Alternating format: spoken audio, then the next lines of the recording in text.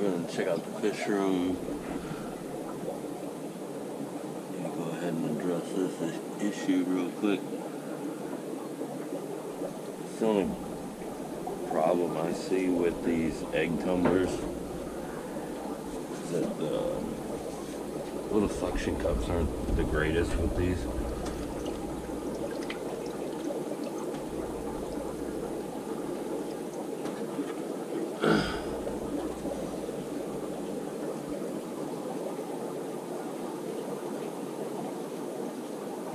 They tend to just lose their suction cup abilities after a while. And I started to run my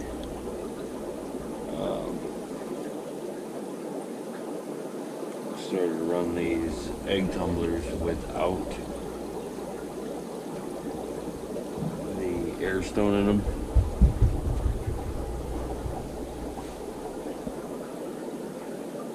It's less back pressure on your system, and it just, I mean, you basically have the same effect as you can see right here with these.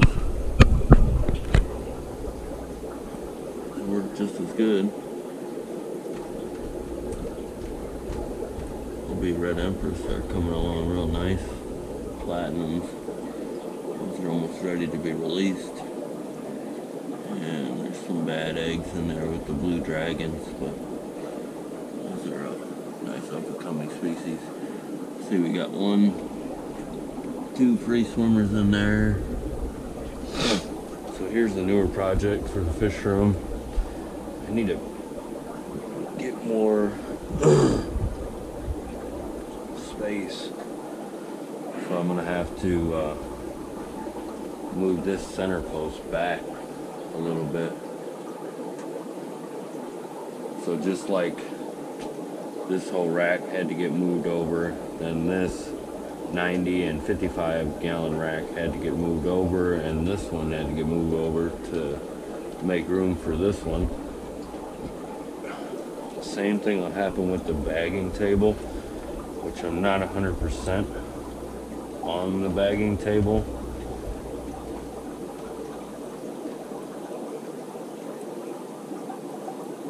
But this will be the first video with the headband on for the GoPro. It makes it a lot easier filming in the fish room, that's for sure.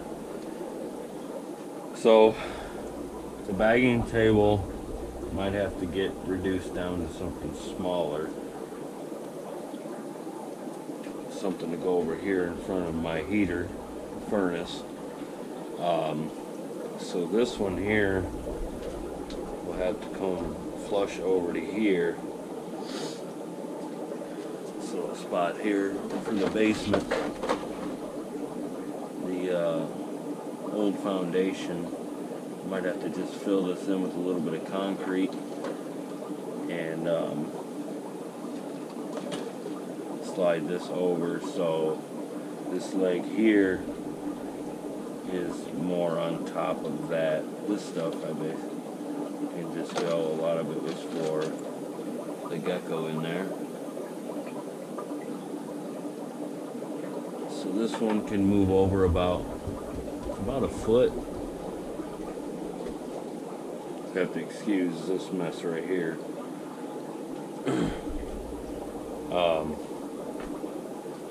And then I can move this support post, will end up basically right here, which will give this is kind of the newer project I got working on right now.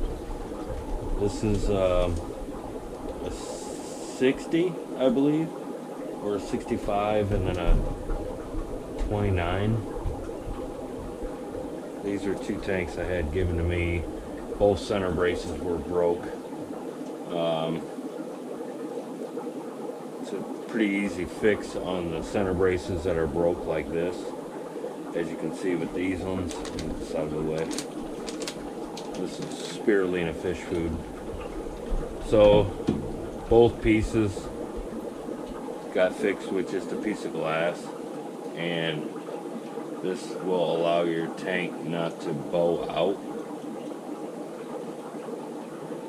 So basically you just cut your piece of glass the width from end to end from the inside here. And a good way to do this is lay your piece of glass on the outside, put it to this line and put it to that line, or cut on this line, or you know, if you're right-handed you'd cut on this side, or left-handed you'd cut on this side, and you just need a real cheap little glass cutter. I just got mine on eBay. And then put your glass down in there and bring it up, silicone and silicone underneath, and then I do a nice bead on the top, and there's your new center brace. Same thing with this one. Did the same thing here. These tanks are all ready to go.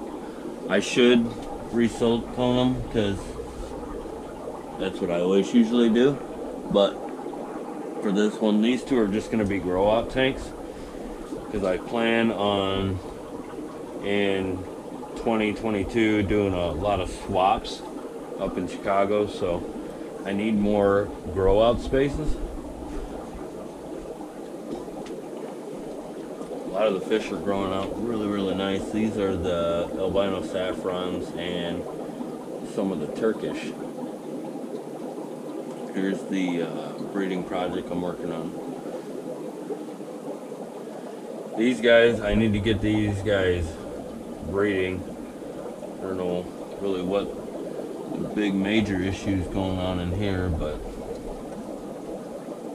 you know, I've even flopped stuff around. I've did, you know, a little bit of water change, massive amount of water change. You know, I've tried a couple other tricks. If you guys have some other tricks, let me know. But when I first got this breeding group, it took me forever to get them to spawn. So I don't know, maybe their cycles are pretty far off.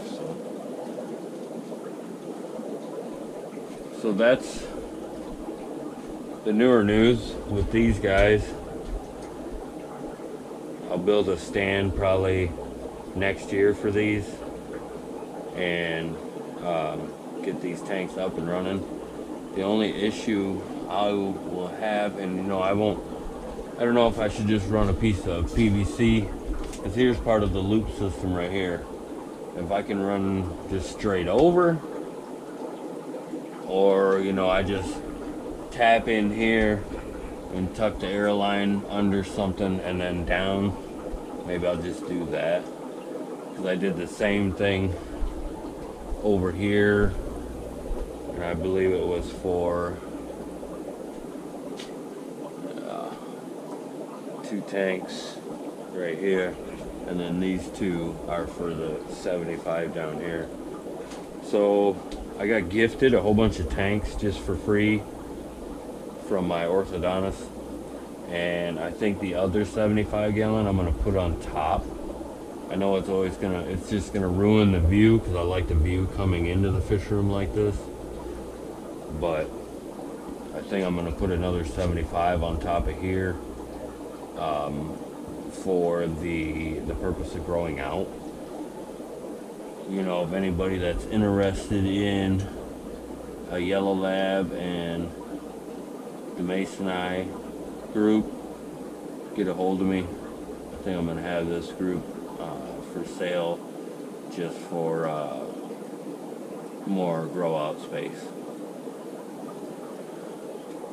And then I believe I'm gonna just have a small bagging table right here and have shelves underneath of it and stuff, just for like for a lot of my bagging stuff. You know, I had the scale here and whatever. It looks like we got another holding blue dragon female, which is always good. Yeah, she's holding. That's awesome. It's part of the winter breeding project, this blue dragon right here.